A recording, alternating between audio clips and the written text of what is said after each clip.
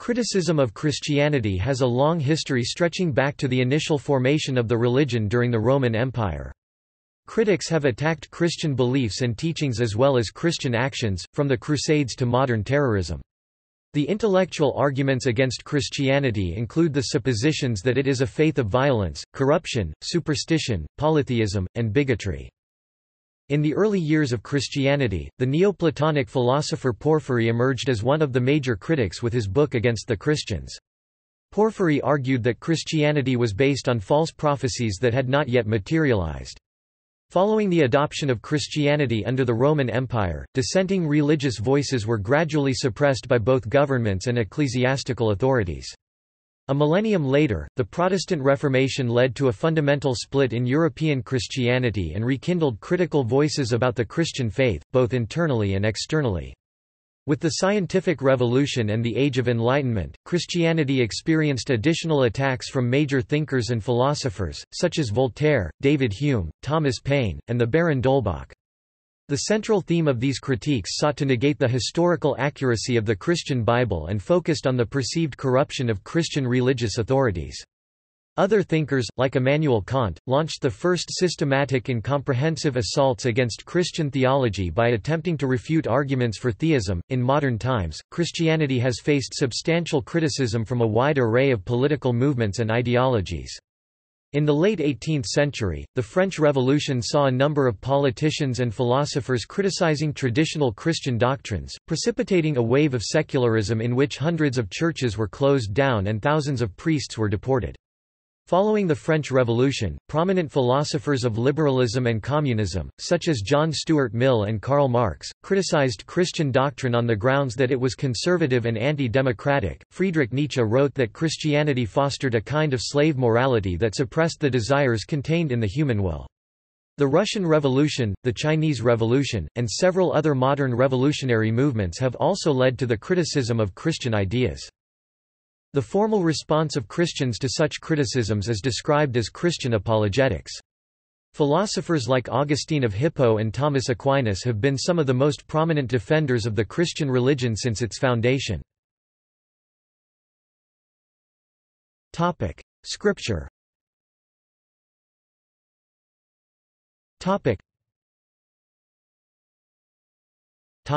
Biblical criticism. Biblical criticism, in particular higher criticism, covers a variety of methods used since the Enlightenment in the early 18th century as scholars began to apply to biblical documents the same methods and perspectives which had already been applied to other literary and philosophical texts.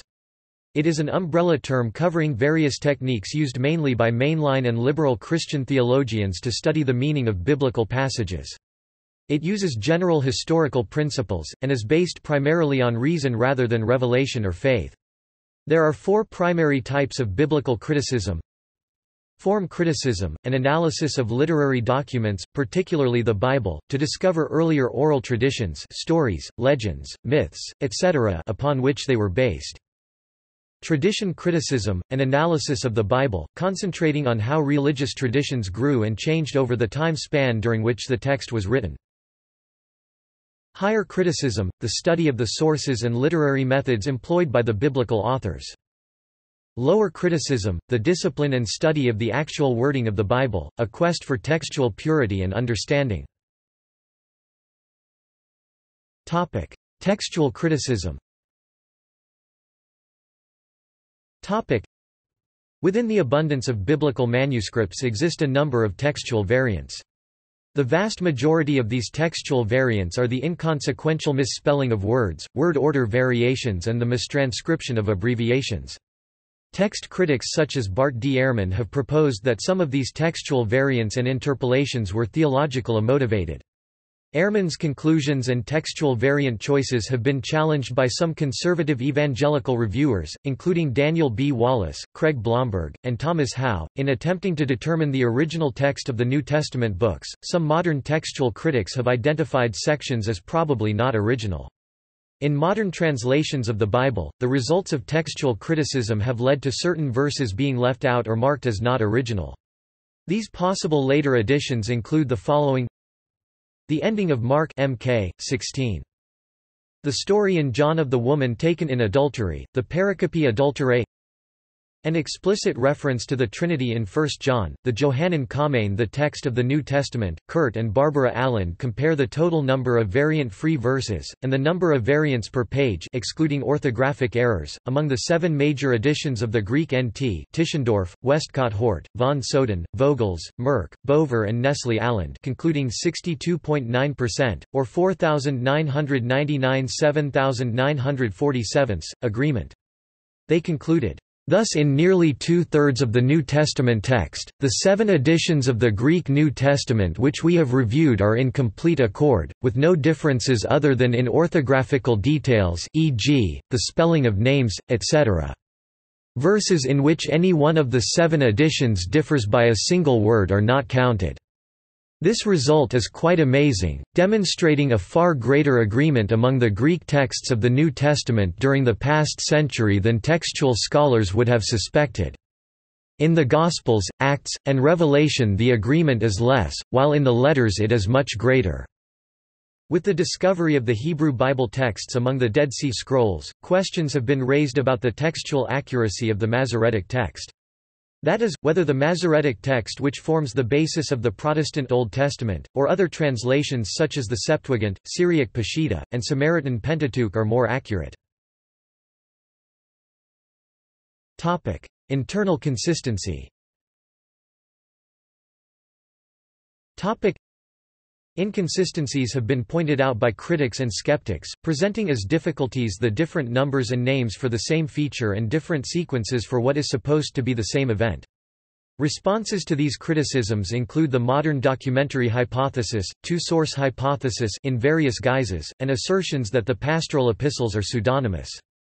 Contrasting with these critical stances are positions supported by traditionalists, considering the texts to be consistent, with the Torah written by a single source, but the Gospels by 4 independent witnesses, and all of the Pauline epistles, except possibly the Hebrews, as having been written by Paul the Apostle. While consideration of the context is necessary when studying the Bible, some find the accounts of the resurrection of Jesus within the 4 Gospels of Matthew, Mark, Luke and John, difficult to reconcile. E.P. Sanders concludes that the inconsistencies make the possibility of a deliberate fraud unlikely. A plot to foster belief in the resurrection would probably have resulted in a more consistent story. Instead, there seems to have been a competition. I saw him, so did I, the women saw him first, no, I did, they didn't see him at all, and so on. Harold Lindsell points out that it is a gross distortion to state that people who believe in biblical inerrancy suppose every statement made in the Bible is true, opposed to accurate. He indicates there are expressly false statements in the Bible which are reported accurately. For example, Satan is a liar whose lies are accurately reported as to what he actually said. Proponents of biblical inerrancy generally do not teach that the Bible was dictated directly by God, but that God used the distinctive personalities and literary styles of the writers of Scripture and that God's inspiration guided them to flawlessly project his message through their own language and personality. Those who believe in the inspiration of Scripture teach that it is infallible or inerrant, that is, free from error in the truths it expresses by its character as the Word of God. However, the scope of what this encompasses is disputed, as the term includes faith and practice positions, with some denominations holding that the historical or scientific details, which may be irrelevant to matters of faith and Christian practice, may contain errors. Other scholars take stronger views, but for a few verses these positions require more exegetical work, leading to dispute. Compare the serious debate over the related issue of perspicuity, attracting biblical and philosophical discussion. Infallibility refers to the original texts of the Bible, and all mainstream scholars acknowledge the potential for human error in transmission and translation, yet, through use textual criticism modern critical copies are considered to faithfully represent the original, and our understanding of the original language sufficiently well for accurate translation. The opposing view is that there is too much corruption, or translation too difficult, to agree with modern texts. Unfulfilled prophecy. Hundreds of years before the time of Jesus, Jewish prophets promised that a Messiah would come. Judaism claims that Jesus did not fulfill these prophecies. Other skeptics usually claim that the prophecies are either vague or unfulfilled, or that the Old Testament writings influenced the composition of New Testament narratives. Christian apologists claim that Jesus fulfilled these prophecies, which they argue are nearly impossible to fulfill by chance. Many Christians anticipate the second coming of Jesus, when he will fulfill the rest of messianic prophecy, such as the Last Judgment, the general resurrection, establishment of the Kingdom of God, and the Messianic Age. See the article on preterism for contrasting Christian views. The New Testament traces Jesus' line to that of David, however, according to Stephen L. Harris, Jesus did not accomplish what Israel's prophets said the Messiah was commissioned to do. He did not deliver the covenant people from their Gentile enemies, reassemble those scattered in the diaspora, restore the Davidic kingdom, or establish universal peace. Cf. Isa 9-6-7, 11-7-12-16, etc. Instead of freeing Jews from oppressors and thereby fulfilling God's ancient promises for land, nationhood, kingship, and blessing, Jesus died a shameful death, defeated by the very political powers the Messiah was prophesied to overcome. Indeed, the Hebrew prophets did not foresee that Israel's Savior would be executed as a common criminal by Gentiles, making Jesus' crucifixion a stumbling block to scripturally literate Jews. 1 Cor. 1:23. Christian preachers counter this argument by stating that these prophecies will be fulfilled by Jesus in the millennial reign after the Great Tribulation, according to New Testament prophecies, especially in the Book of Revelation. The 16th-century Jewish theologian Isaac ben Abraham, who lived in Trakai, Lithuania, penned a work called Chizuk Emunah, Faith Strengthened, that attempted to refute the ideas that Jesus was the Messiah prophesied in the Old Testament and that Christianity was the New Covenant of God. He systematically identified a number of inconsistencies in the New Testament, contradictions between the New Testament and the Old Testament, and Old Testament prophecies which remained unfulfilled in Jesus' lifetime. In addition, he questioned a number of Christian practices, such as Sunday Sabbath. Written originally for Jews to persuade them not to convert to Christianity, the work was eventually read by Christians. While the well-known Christian Hebraist Johann Christoph Wagenseil attempted an elaborate refutation of Abraham's arguments, Wagenseil's Latin translation of it only increased interest in the work and inspired later Christian freethinkers. Chizuk Emunah was praised as a masterpiece by Voltaire. On the other hand, Blaise Pascal believed that he prophecies are the strongest proof of Jesus Christ. He wrote that Jesus was foretold, and that the prophecies came from a succession of people over a span of 4,000 years. Apologist Josh McDowell defends the fulfillment of Old Testament prophecy as supporting Christianity, arguing that prophecies fulfilled by Christ include ones relating to his ancestral line, birthplace, virgin birth, miracles, manner of death, and resurrection. He says that even the timing of the Messiah in years and in relation to events is predicted, and that the Jewish Talmud, not accepting Jesus as the Messiah, see also rejection of Jesus, laments that the Messiah had not appeared despite the scepter being taken away from Judah. Topic: Prophecy of the Nazarene. Topic: Another example is Nazarene in Matthew chapter 2 verse 23. And he came and dwelt in a city called Nazareth, that it might be fulfilled which was spoken by the prophets, he shall be called a Nazarene. The website for Jews for Judaism claims that, since a Nazarene is a resident of the city of Nazareth and this city did not exist during the time period of the Jewish Bible, it is impossible to find this quotation in the Hebrew Scriptures. It was fabricated. However, one common suggestion is that the New Testament verse is based on a passage relating to Nazarites, either because this was a misunderstanding common at the time, or through deliberate rereading of the term by the early Christians. Another suggestion is that Matthew was playing on the similarity of the Hebrew word nezer, translated branch or shoot in Isaiah chapter 11 verse 1 and Jeremiah chapter 23 verse 5 with the Greek Nazarios, here translated Nazarene. Christians also suggest that by using an indirect quotation and the plural term prophets, Matthew was only saying that by living in Nazareth, Jesus was fulfilling the many Old Testament prophecies that he would be despised and rejected. The background for this is illustrated by Philip's initial response in John chapter 1 verse 46 to the idea that Jesus might be the Messiah. "Nazareth. Can anything good come from there?" Virgin birth and descent of Jesus.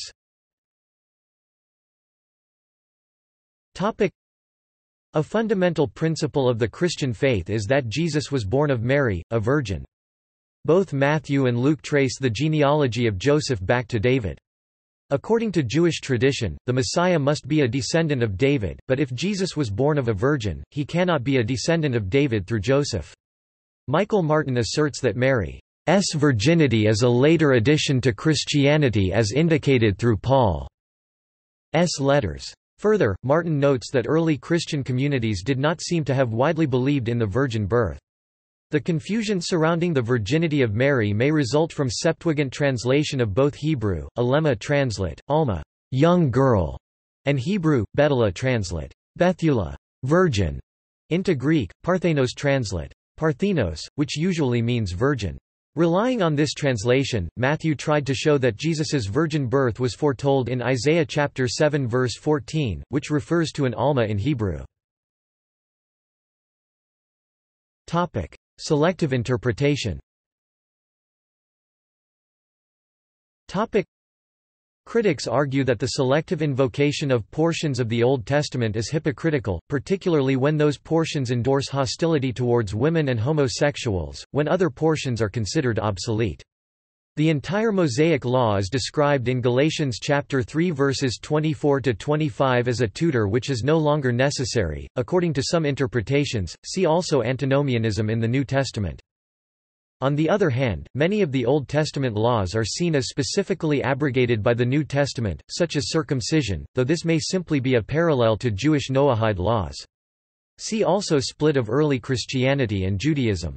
On the other hand, other passages are pro-law, such as Romans chapter 3 verse 31. Do we then make void the law through faith?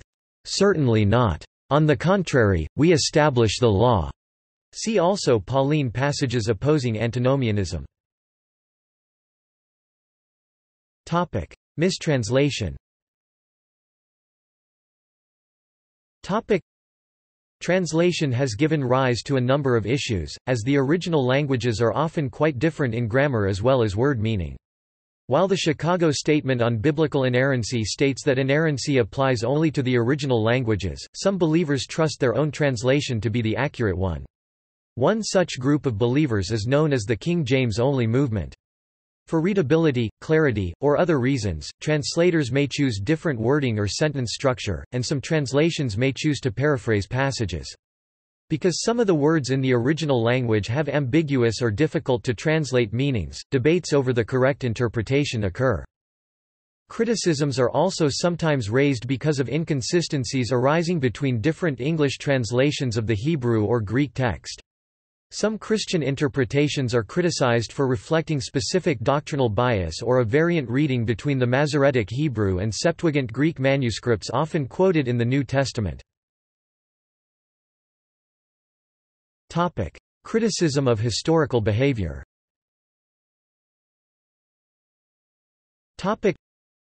Certain interpretations of some moral decisions in the Bible are considered ethically questionable by many modern groups.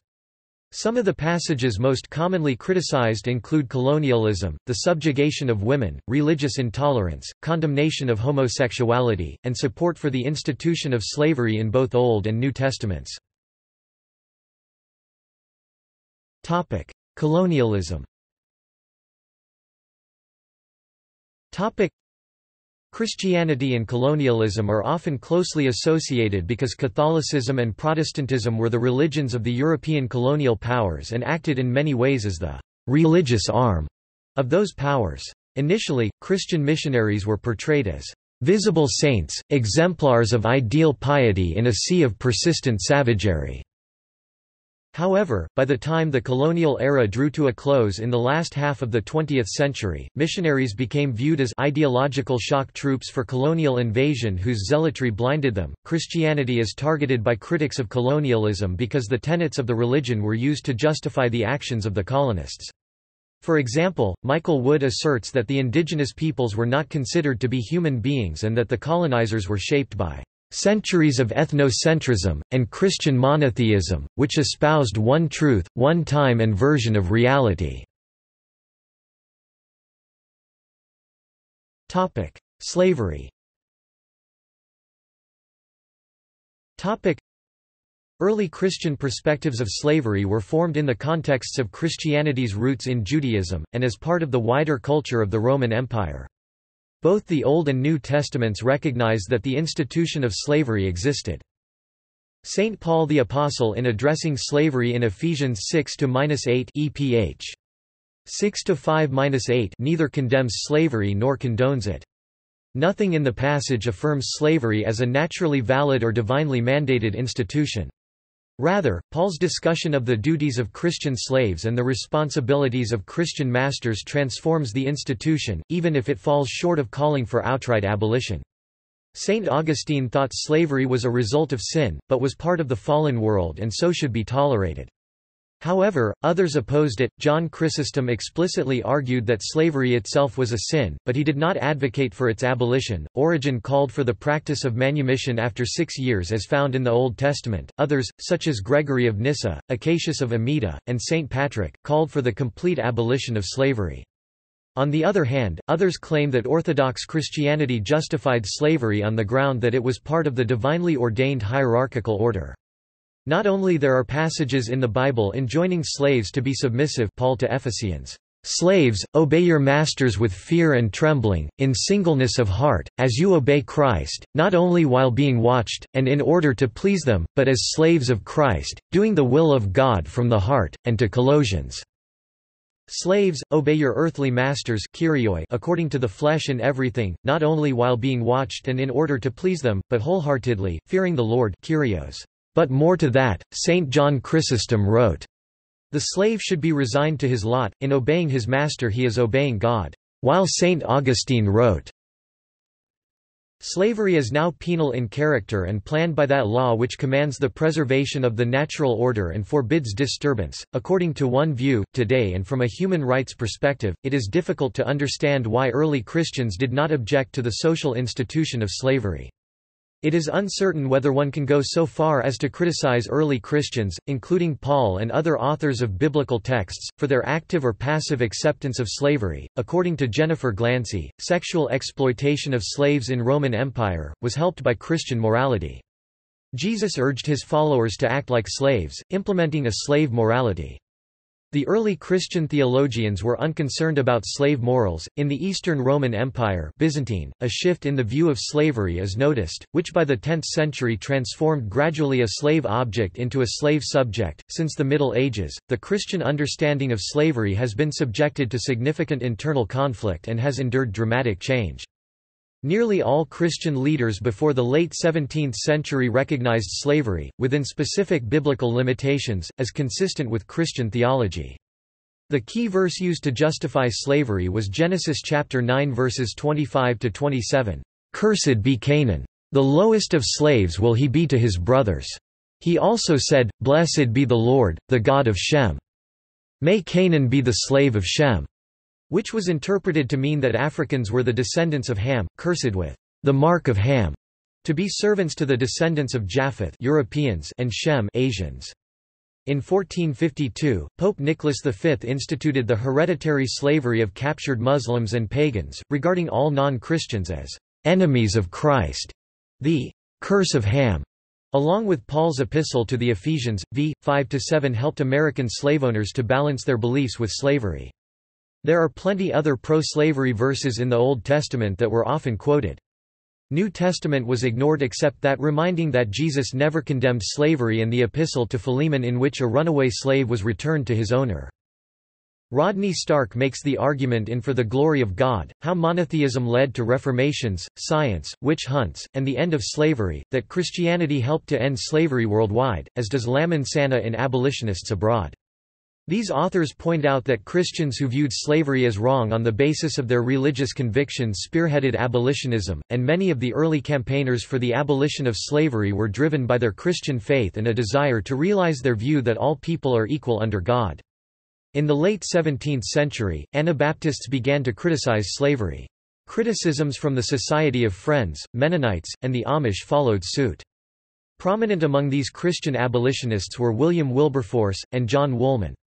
Harriet Beecher Stowe wrote her famous book, Uncle Tom's Cabin, according to her Christian beliefs in 1852. Earlier, in Britain and America, Quakers were active in abolitionism. A group of Quakers founded the first English abolitionist organization, and a Quaker petition brought the issue before government that same year.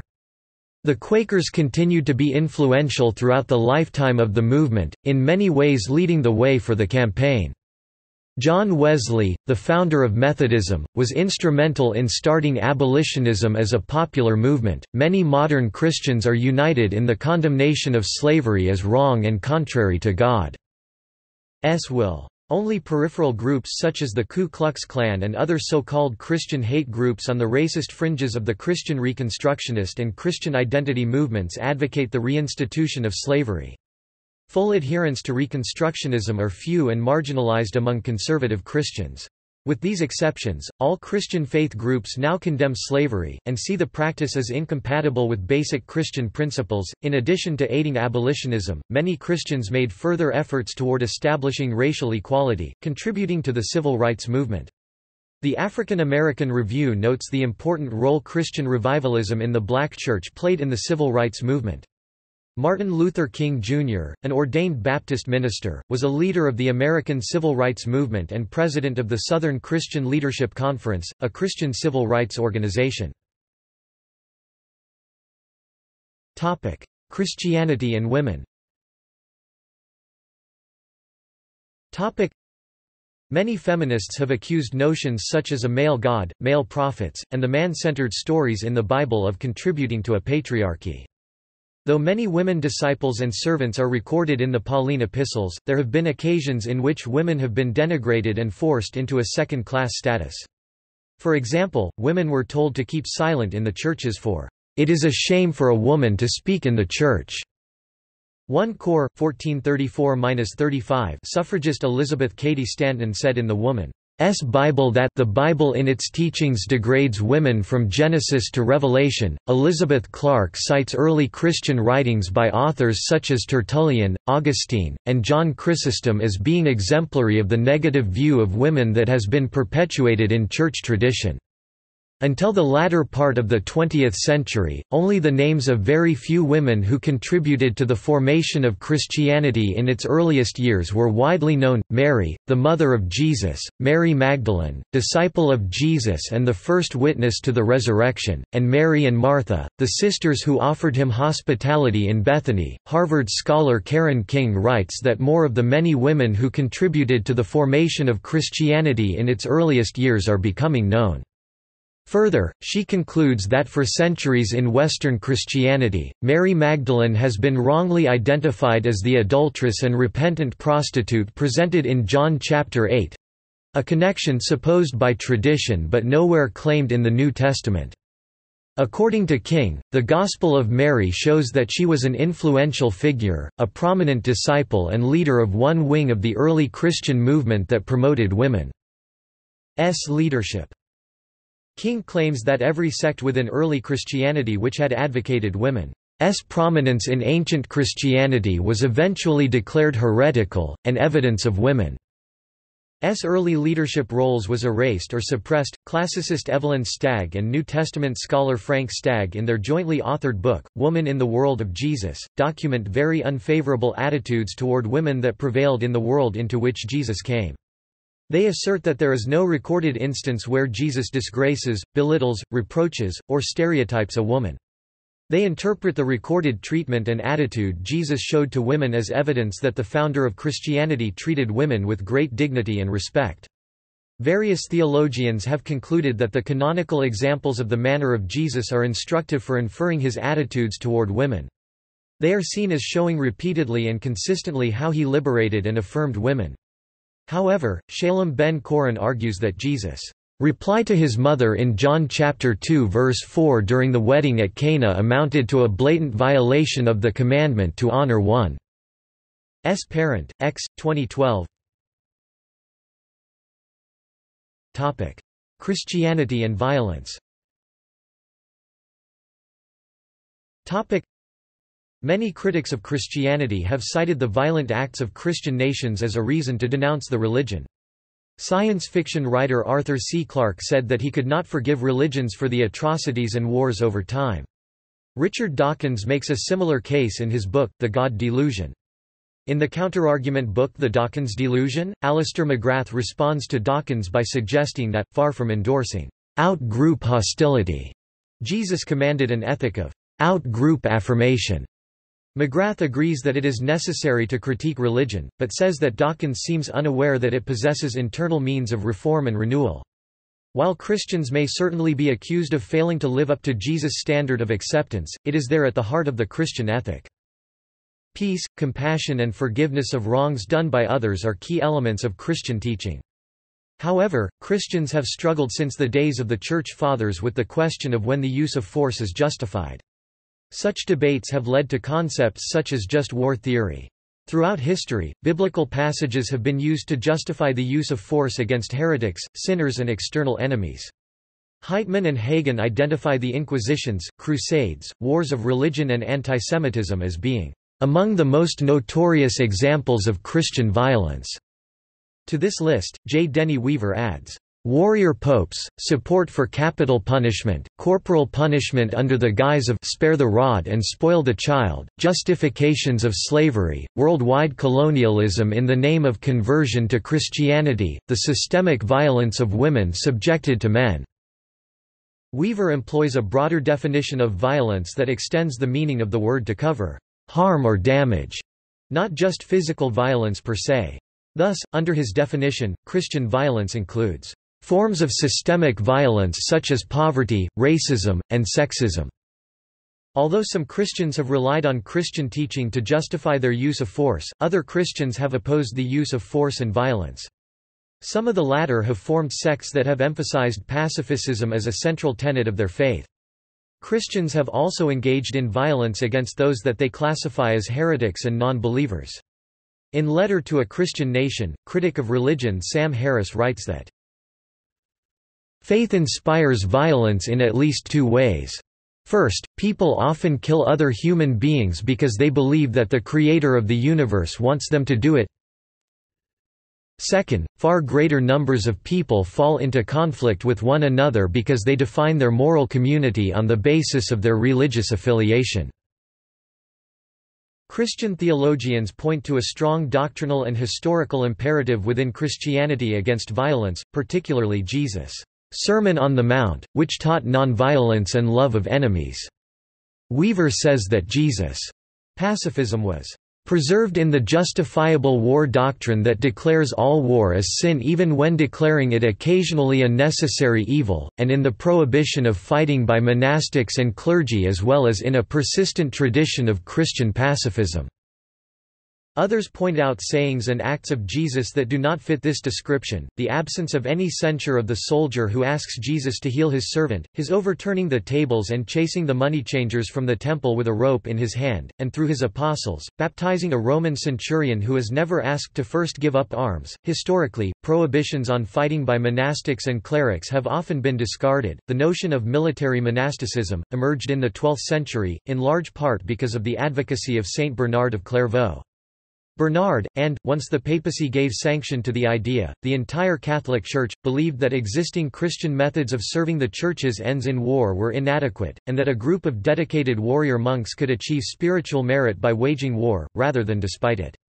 In this view, war against heretics justified means of waging war that fell outside the bounds of just war. For example, the Teutonic Order, which received papal sanction, made frequent use of massacre and the use of violence to compel conversion during the Baltic Crusades.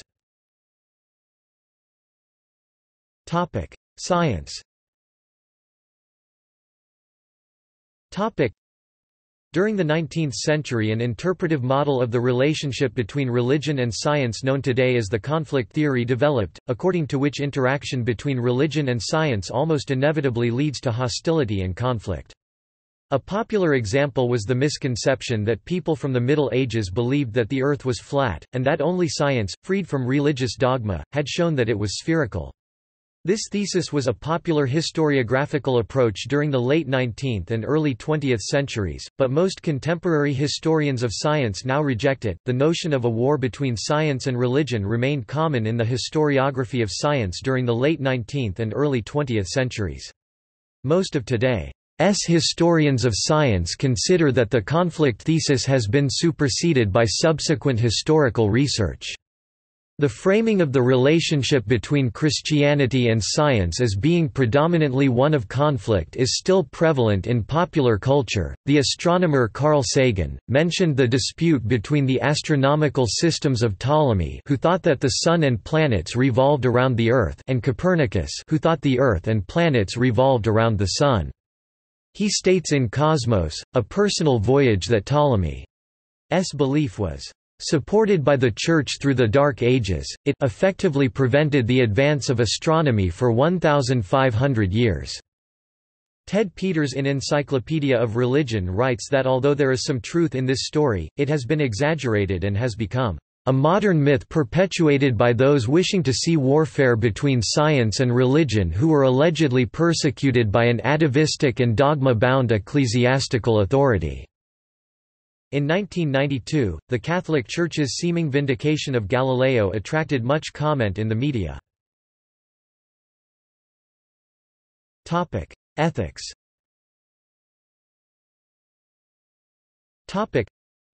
The philosopher Friedrich Nietzsche was a notable critic of the ethics of Christianity. See Philosophy of Friedrich Nietzsche #Christianity and morality. Ethics in the Bible. The ethics in the Bible have been criticized, such as the commands in the Old Testament by God to commit genocide, and to spare no people.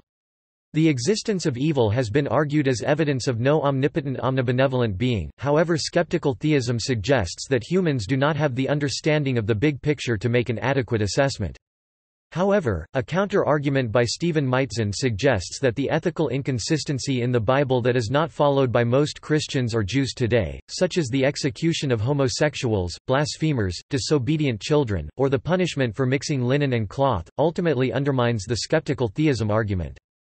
Christian ethics have also been criticized for breeding intolerance, such as anti-Semitic views, and for having a repressive nature.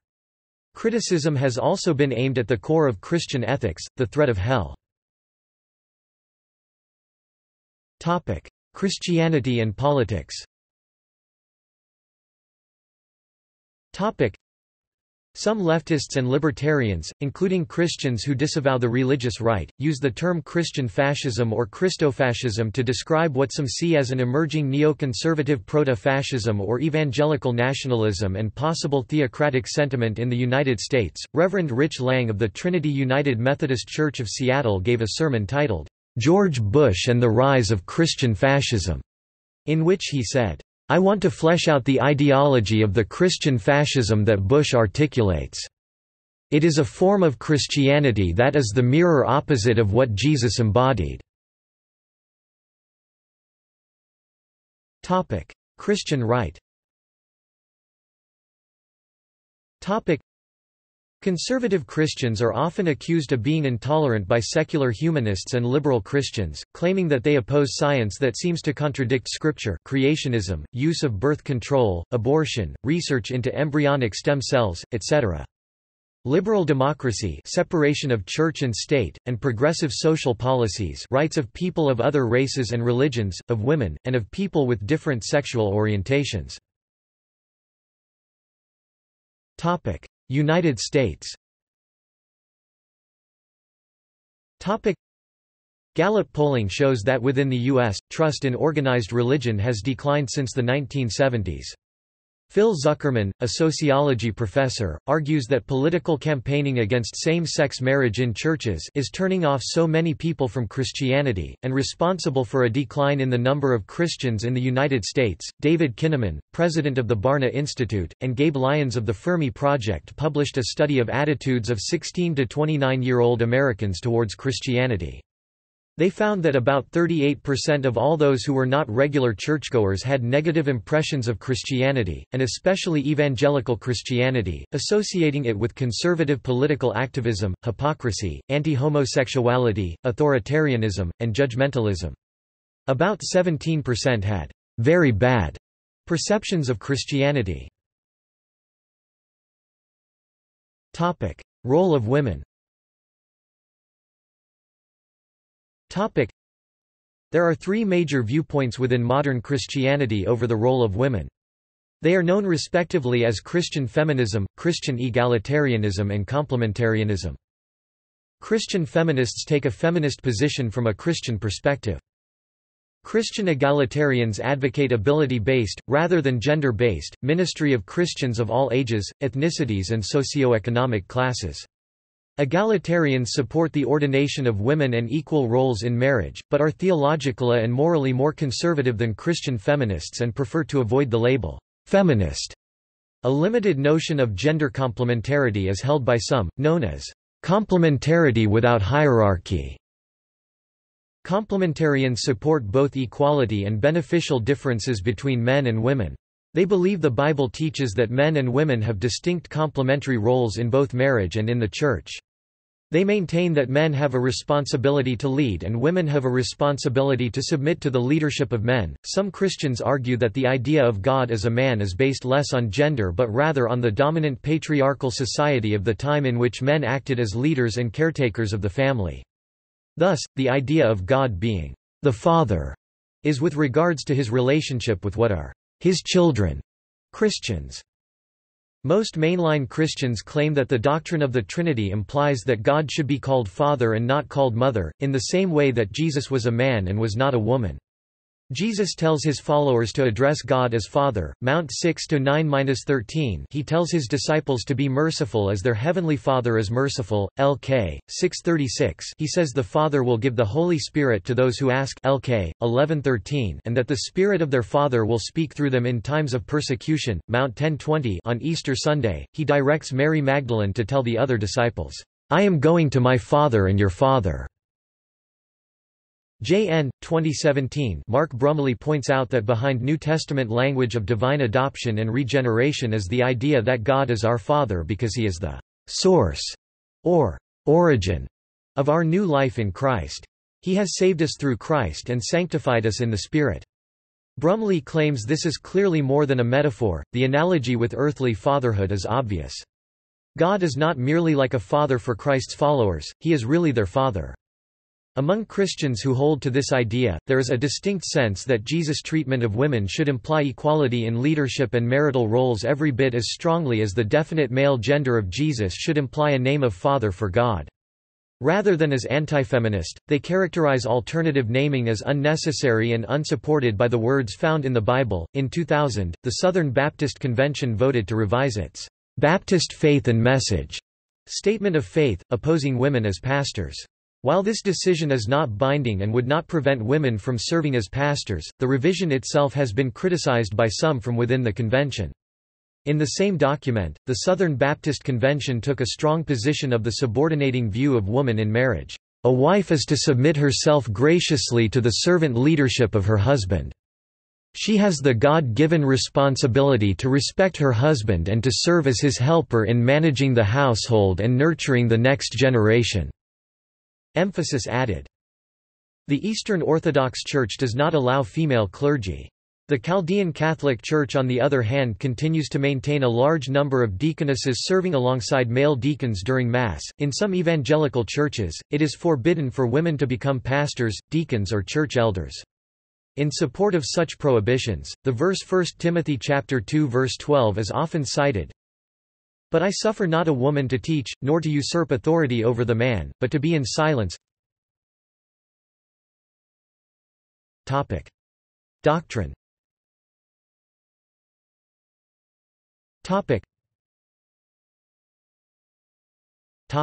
Miracles. Philosopher David Hume argued against the plausibility of miracles. The Roman Catholic Church and the Greek Orthodox Church reject Hume. argument against miracles outright with the teachings of Saint Gregory Palamas, who postulated that reason alone was not sufficient to understand God's energies, activities such as miracles, and essence, but faith was. Of course, when no one would hear anything classified as Christianity but for the communications of other human beings, the question of just where faith has been placed arises.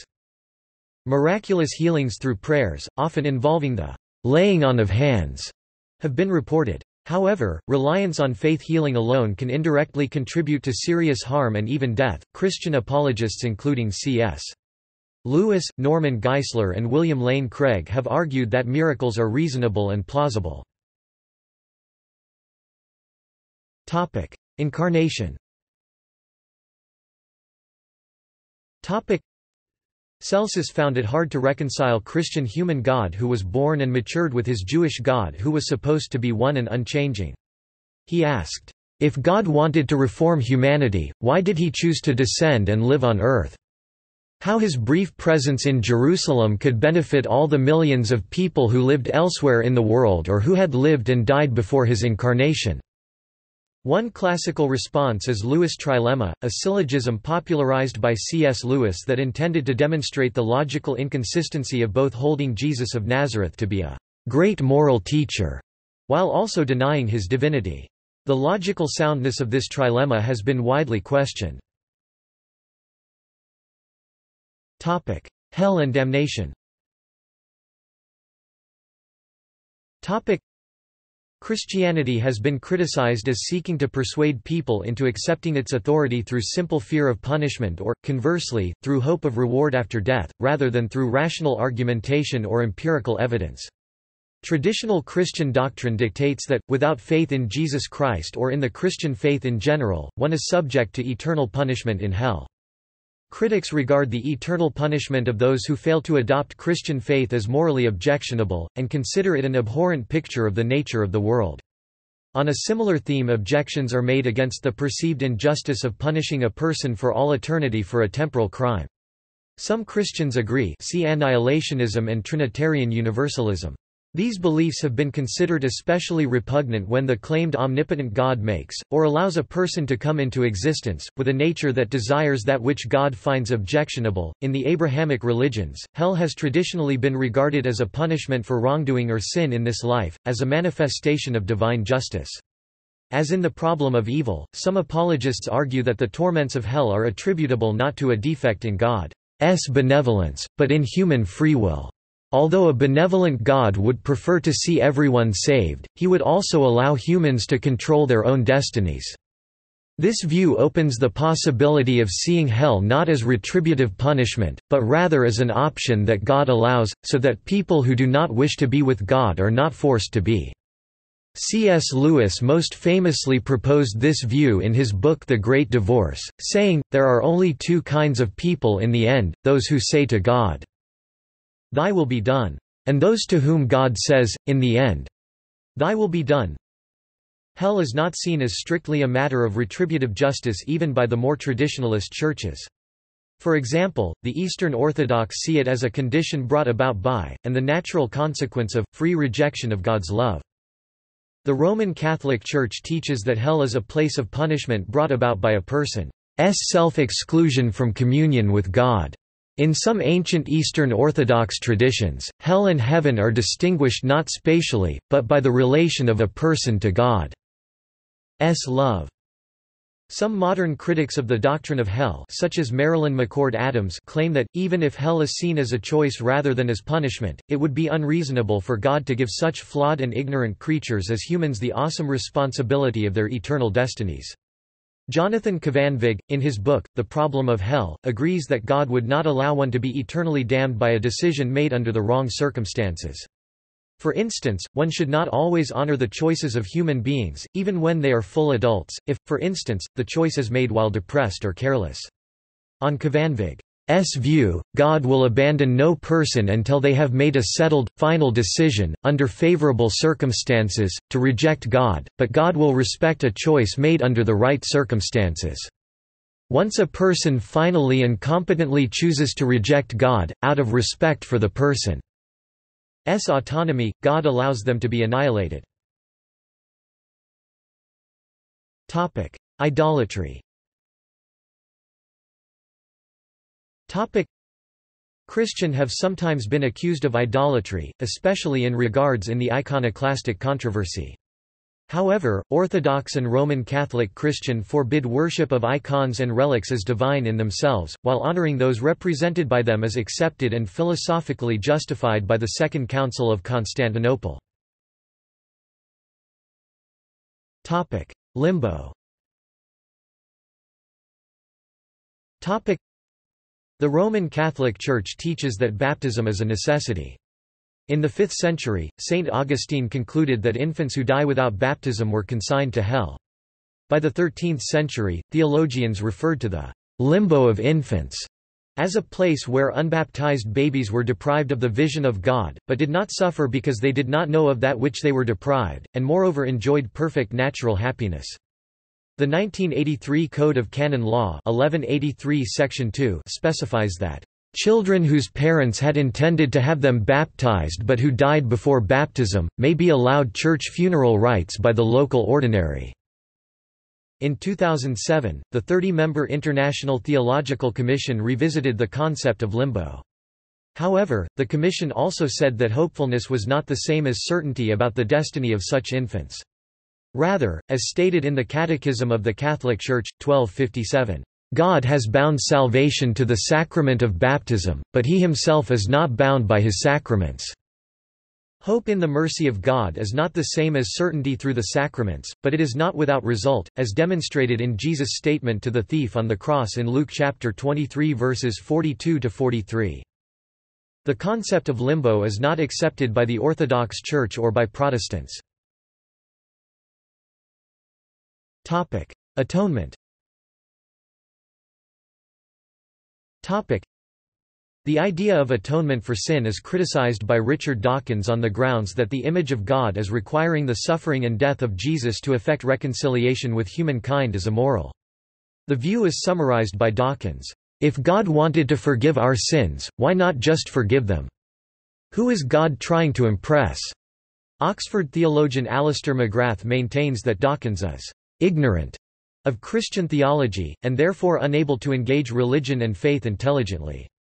He goes on to say that the atonement was necessary because of our flawed human nature, which made it impossible for us to save ourselves, and that it expresses God's love for us by removing the sin that stands in the way of our reconciliation with God. Responding to the criticism that he is ignorant of theology, Dawkins asks, "Do you have to read up on leprechology before disbelieving in leprechauns? And I have, of course, met this point before. It sounds superficially fair. But it presupposes that there is something in Christian theology to be ignorant about.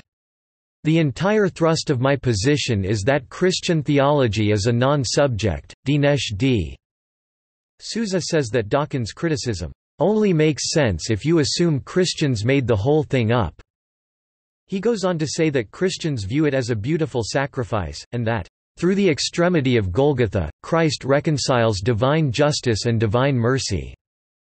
Andrew Wilson argues that Dawkins misses the point of the atonement, which has nothing to do with masochism, but is based on the concepts of holiness, sin and grace. Robert Green Ingersoll suggests that the concept of the atonement is simply an extension of the Mosaic tradition of blood sacrifice and is the enemy of morality.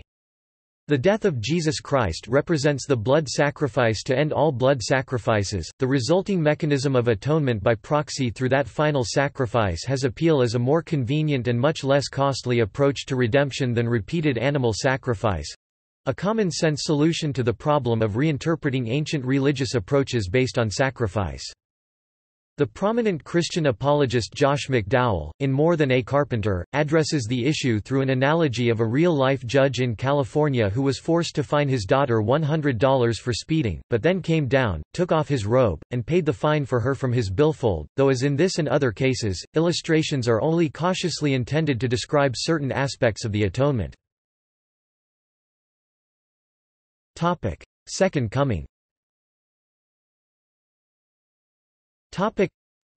Several verses in the New Testament contain Jesus' predictions that the Second Coming would take place within a century following his death. Jesus appears to promise for his followers the second coming to happen before the generation he is preaching to vanishes. This is seen as an essential failure in the teachings of Christ by many critics such as Bertrand Russell. However, preterists argue that Jesus did not mean his second coming Matt 16:28, but speaks about demonstrations of his might, formulating this as coming in his kingdom, especially the destruction of the Jerusalem temple 70 AD, which he foretold, and by which time not all of his disciples were still living. According to this view, Matthew chapter 10 verse 23 should be understood in the same way. Inconsistency with Old Testament conception of the afterlife.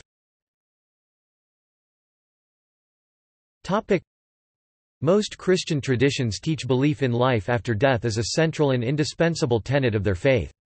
Critics argue that the Christian conception of the afterlife is inconsistent with that described in the Old Testament. George E. Mendenhall believes there is no concept of immortality or life after death in the Old Testament.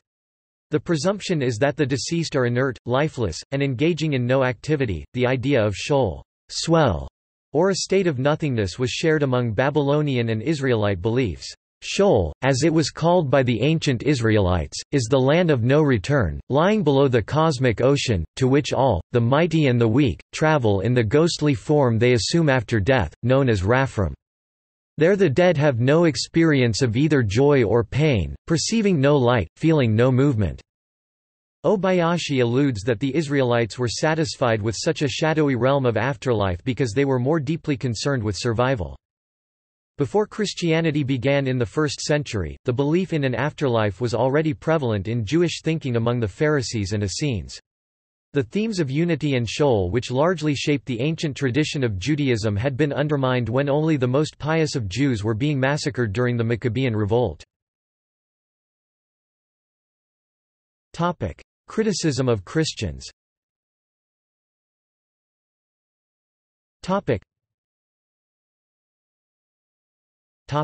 Hypocrisy. Gaudium et Spes claims that the example of Christians may be a contributory factor to atheism, writing, "Believers can have more than a little to do with the birth of atheism.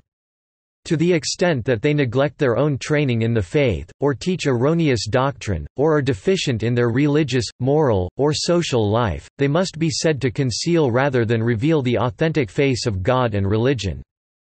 Secular and religious critics have accused many Christians of being hypocritical.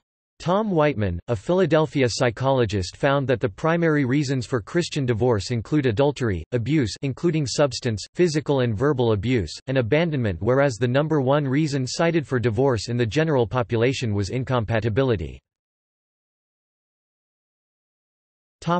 Materialism. Instead of understanding and following the teachings of Jesus, the Christians argued and quarreled about the nature of Jesus's divinity and about the Trinity. They called each other heretics and persecuted each other and cut each other's heads off. There was a great and violent controversy at one time among different Christian sects over a certain diphthong. One party said that the word homo-ousion should be used in a prayer, the other wanted homo-ousion. This difference had reference to the divinity of Jesus. Over this diphthong fierce war was raged and large numbers of people were slaughtered. I like your Christ. I do not like your Christians. Your Christians are so unlike your Christ. The materialism of affluent Christian countries appears to contradict the claims of Jesus Christ that says it's not possible to worship both Mammon and God at the same time. Sectarianism. Some have argued that Christianity is undermined by the inability of Christians to agree on matters of faith and church governance, and the tendency for the content of their faith to be determined by regional or political factors. Schopenhauer sarcastically suggested, "To the South German ecclesiastic the truth of the Catholic dogma is quite obvious, to the North German, the Protestant. If then, these convictions are based on objective reasons, the reasons must be climatic, and thrive, like plants, some only here, some only there. The convictions of those who are thus locally convinced are taken on trust and believed by the masses everywhere. Christians respond that ecumenism has helped bring together such communities, where in the past mistranslations of Christological Greek terms may have resulted in seemingly different views. Non-denominational Christianity represents another approach towards reducing the divisions within Christianity, although many Christian groups claiming to be non-denominational wind up with similar problems. Persecution by Christians.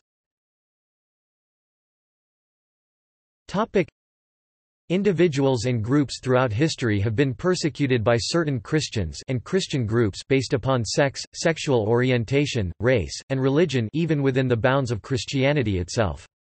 Many of the persecutors attempted to justify their actions with particular scriptural interpretations. During late antiquity and the Middle Ages, important Christian theologians advocated religious persecution to varying degrees. However, early modern Europe witnessed a turning point in the Christian debate on persecution and toleration. Nowadays all significant Christian denominations embrace religious toleration, and look back on centuries of persecution with a mixture of revulsion and incomprehension. Early Christianity was a minority religion in the Roman Empire, and the early Christians were themselves persecuted during that time. After Constantine I converted to Christianity, it became the dominant religion in the Roman Empire.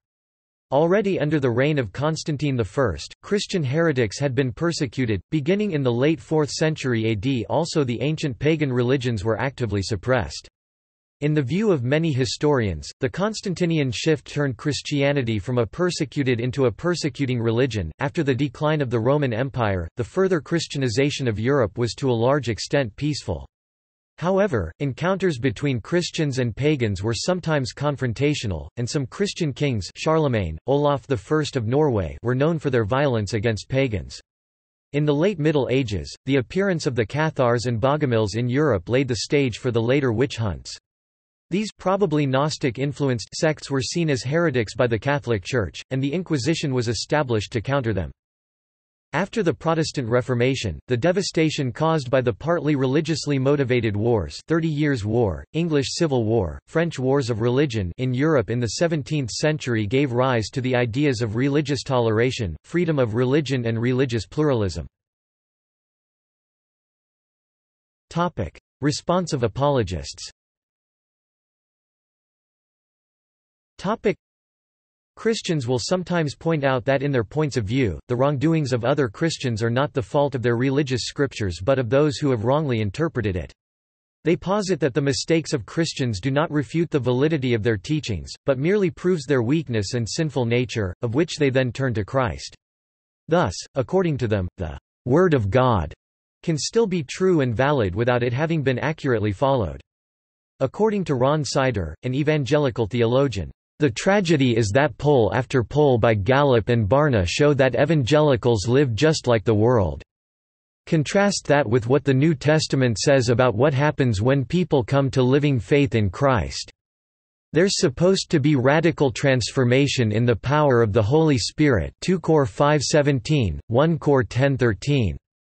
The disconnect between our biblical beliefs and our practice is just, I think, heart-rending.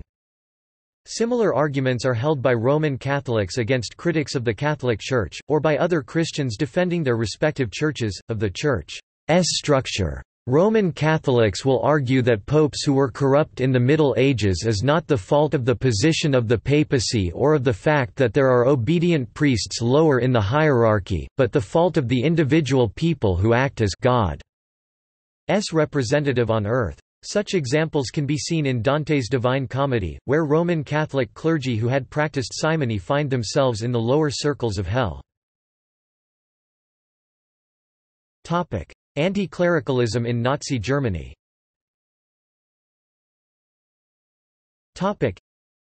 Adolf Hitler's 1920 Nazi Party platform promoted positive Christianity, which mixed ideas of racial purity and Nazi ideology with elements of Christianity and removed Jewish elements. Nazism aimed to transform the subjective consciousness of the German people, their attitudes, values and mentalities, into a single-minded, obedient national community.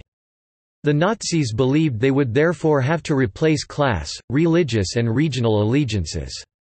Under the Gleichschaltung process, Hitler attempted to create a unified Protestant Reich Church from Germany's 28 existing Protestant churches. The plan failed, and was resisted by the confessing Church. Persecution of the Catholic Church in Germany followed the Nazi takeover. Hitler moved quickly to eliminate political Catholicism. Amid harassment of the Church, the Reich Concordat Treaty with the Vatican was signed in 1933, and promised to respect Church autonomy. Hitler routinely disregarded the Concordat, closing all Catholic institutions whose functions were not strictly religious. Clergy, nuns, and lay leaders were targeted, with thousands of arrests over the ensuing years. Hitler was supportive of Christianity in public, yet hostile to it in private. Anti-clericalists like Joseph Goebbels and Martin Bormann saw the conflict with the churches as a priority concern, and anti-church and anti-clerical sentiments were strong among grassroots party activists. Hitler was born to a practicing Catholic mother and an anticlerical father, but after leaving home Hitler never again attended Mass or received the sacraments. According to biographer Alan Bullock, Hitler retained some regard for the organizational power of Catholicism but held private contempt for its central teachings, which he said, if taken to their conclusion, would mean the systematic cultivation of the human failure. Joseph Goebbels, the Reich Minister of Propaganda, used his position to widely publicize trials of clergy and nuns in his propaganda campaigns, showing the cases in the worst possible light. In 1928, soon after his election to the Reichstag, Goebbels wrote in his diary that National Socialism was a religion that needed a genius to uproot outmoded religious practices and put new ones in their place. One day soon National Socialism will be the religion of all Germans. My party is my church, and I believe I serve the Lord best if I do His will, and liberate my oppressed people from the fetters of slavery. That is my gospel. As the war progressed, on the church question, he wrote, after the war it has to be generally solved. There is, namely, an insoluble opposition between the Christian and a heroic German worldview. Hitler's chosen deputy and private secretary, Martin Bormann, was a rigid guardian of National Socialist orthodoxy and saw Christianity and Nazism as incompatible, mainly because of its Jewish origins, as did the official Nazi philosopher, Alfred Rosenberg. In his Myth of the 20th Century, 1930, Rosenberg wrote that the main enemies of the Germans were the Russian Tatars and Semites, with Semites, including Christians, especially the Catholic Church. According to Bullock, Hitler considered the Protestant clergy to be insignificant and submissive, and lacking in a religion to be taken seriously. Hitler attempted to create a unified Protestant Reich Church from 28 separate regional churches through Gleichschaltung. His bid to create a unified Reich Church ultimately failed, and Hitler became disinterested in supporting the so-called German Christians Nazi-aligned movement. Hitler initially lent support to Ludwig Müller, a Nazi and former naval chaplain, to serve as Reich bishop, but his heretical views against Paul the Apostle and the Semitic origins of Christ and the Bible, see Positive Christianity, quickly alienated sections of the Protestant Church. Lutheran pastor Martin Niemöller created the Confessing Church movement to oppose the Nazification of Protestant churches. Niemöller was arrested by the Gestapo in 1937, and sent to the concentration camps. The Confessing Church Seminary was prohibited that same year. Christian persecution complex. Christian persecution complex is the notion that Christian values and Christians are being oppressed by social groups and governments. According to Elizabeth Castelli, some set the starting point in the middle of the 20th century while others point to the 90s. After 9/11, it accelerated. The concept that Christianity is being oppressed is popular among conservative politicians in contemporary politics in the United States, and they utilize this idea to address issues concerning LGBT people or the ACA's contraceptives mandate, which they perceive as an attack on Christianity. Others, like Professor Candida Moss and lecturer Paul Cavell, point out that this mentality of being persecuted roots back at early Christianity era. It appeared during the era of early Christianity due to internal Christian identity politics, claims that the the New Testament teaches that persecutions are inherent to Christianity. Criticism by other religions.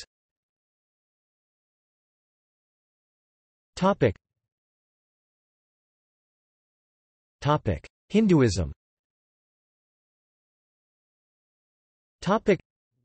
Ram Mohan Roy criticized Christian doctrines, and asserted that how unreasonable and self-contradictory they are. He further adds that people, even from India, were embracing Christianity due to the economic hardship and weakness, just like European Jews were pressured to embrace Christianity, by both encouragement and force. Vivekananda regarded Christianity as collection of little bits of Indian thought. Ours is the religion of which Buddhism with all its greatness is a rebel child, and of which Christianity is a very patchy imitation." Philosopher Dayanand Saraswati regarded Christianity as barbarous religion, and a false religion believed only by fools and by the people in a state of barbarism. He included that Bible contains many stories and precepts that are immoral, praising cruelty, deceit and encouraging sin. In 1956 the Niyoga Committee report on Christian missionary activities was published by the government of Madhya Pradesh. This influential report on controversial missionary activities in India recommended that suitable controls on conversions brought about through illegal means should be implemented. Also in the 1950s, K.M. Panikar's work Asia and Western Dominance was published and was one of the first post-independence Indian critiques of Christian missions. It argued that the attempt to convert Asia has definitely failed, and that this failure was due to the missionaries' claim of a monopoly of truth which was alien to the Asian mind, their association with imperialism and the attitude of moral and racial superiority of the Christian West. The Indian writer and philosopher Ram Swarup was most responsible for reviving and repopularizing the Hindu critique of Christian missionary practices in the 1980s. He insisted that monotheistic religions like Christianity nurtured among their adherents a lack of respect for other religions. Other important writers who criticized Christianity from an Indian and Hindu perspective include Sita Ram Goel and Arun Shourie.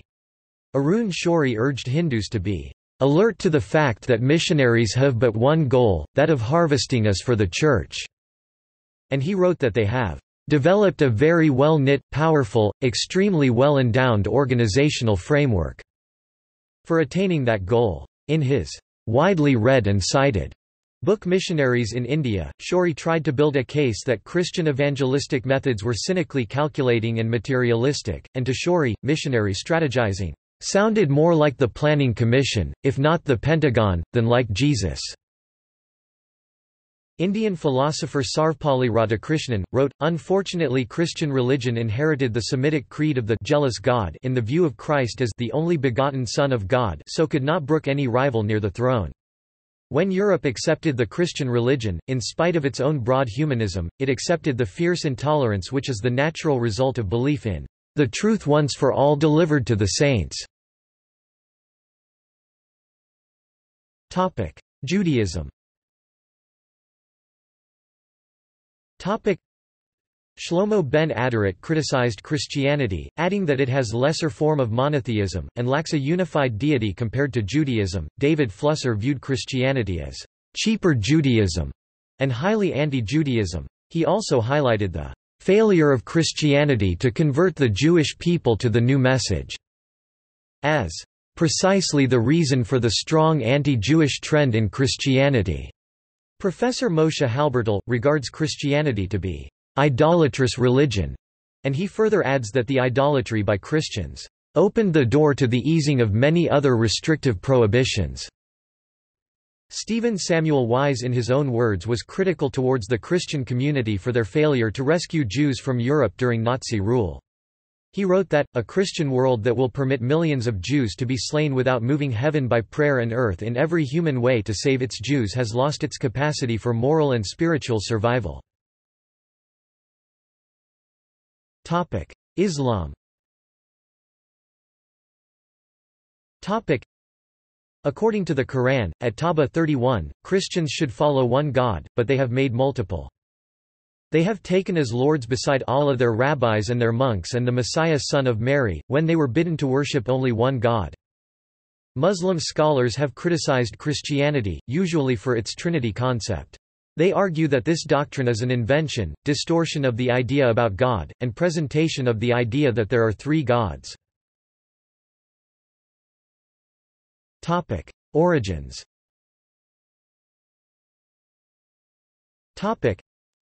Some have argued that Christianity is not founded on a historical Jesus, but rather on a mythical creation. This view proposes that the idea of Jesus was the Jewish manifestation of Hellenistic mystery cults that acknowledged the non-historic nature of their deity, using it instead as a teaching device. However, the position that Jesus was not a historical figure is essentially without support among biblical scholars and classical historians, most of whom regard its arguments as examples of pseudo-scholarship. Scholars and historians such as James H. Charlesworth caution against using parallels with life-death-rebirth gods in the widespread mystery religions prevalent in the Hellenistic culture to conclude that Jesus is a purely legendary figure. Charlesworth argues that it would be foolish to continue to foster the illusion that the Gospels are merely fictional stories like the legends of Hercules and Asclepius. The theologies in the New Testament are grounded on interpretations of real historical events.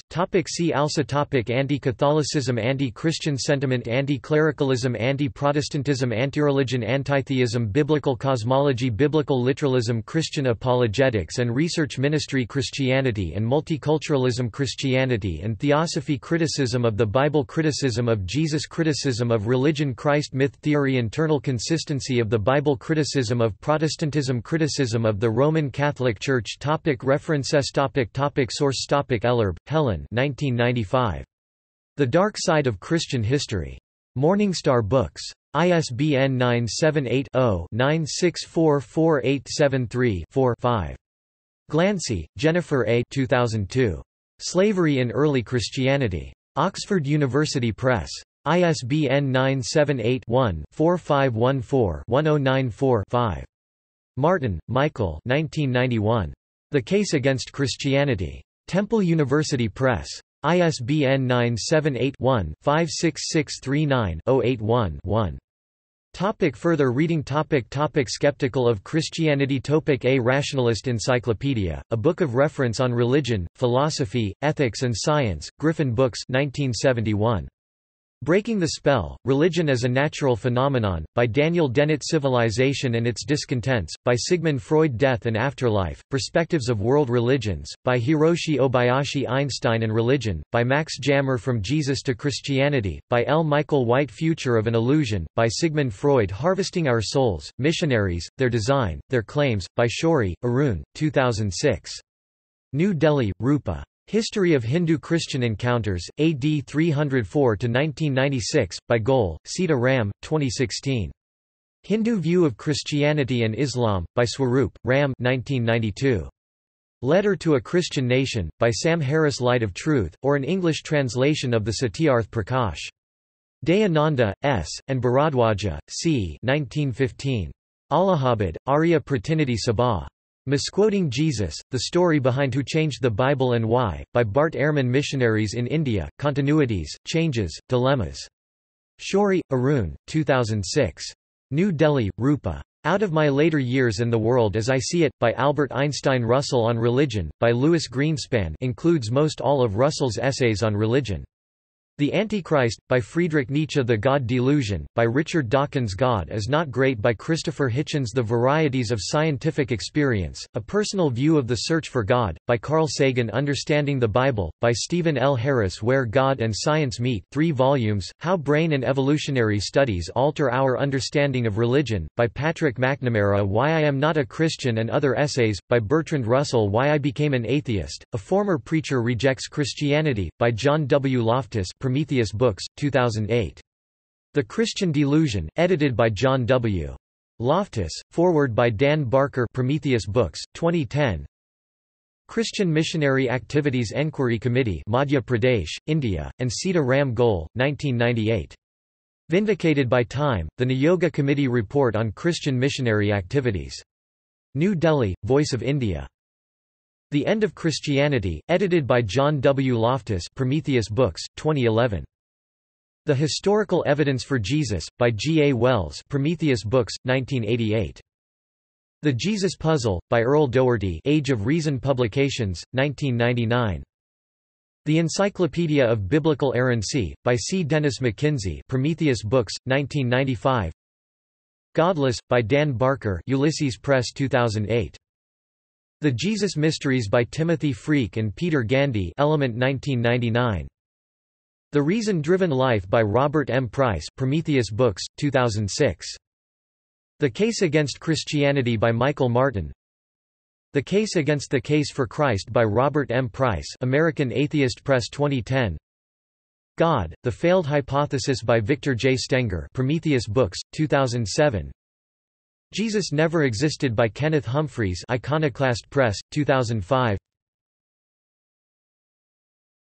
Topic: Defending Christianity. Topic: The Jury Returns: A Juridical Defense of Christianity, by John Warwick Montgomery. An excerpt from Evidence for Faith, Chapter 6, Part 2. http://www.mtio.com/articles/bisert1.htm. The Infidel Delusion, by Patrick Chan, Jason Engwer, Steve Hayes, and Paul Minotta. https://web.archive.org/web/2012121231055/http://ebooks/infideldelusion.pdf. Atheist Delusions, The Christian Revolution and Its Fashionable Enemies, by David Bentley Hart. Dethroning Jesus, by Darrell Bach, Daniel B. Wallace. Jesus Among Other Gods, by Ravi Zacharias. Mere Christianity, by C. S. Lewis. Orthodoxy, by G. K. Chesterton. Reasonable Faith, by William Lane Craig. Reinventing Jesus, by J. Ed Komashevsky, M. James Sawyer, Daniel B. Wallace. The Case for Christ, by Lee Strobel. The Dawkins Letters, by David Robertson. The Reason for God, by Timothy J. Keller.